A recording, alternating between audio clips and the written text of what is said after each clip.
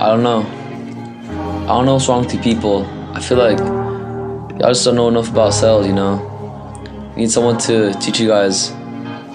Just like the song, you know? I might not be the best singer, but like, it doesn't matter, you know? Alright, I gotta stay on script, so.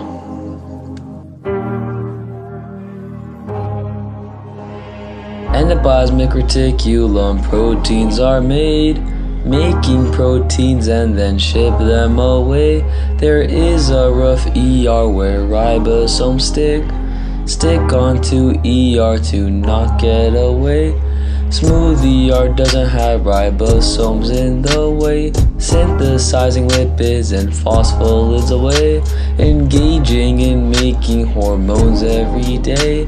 Now how does the mitochondria affect the entire cell? If I am correct, I'm selling you out to the heart of the cell. Selling you out, selling you out, selling you out.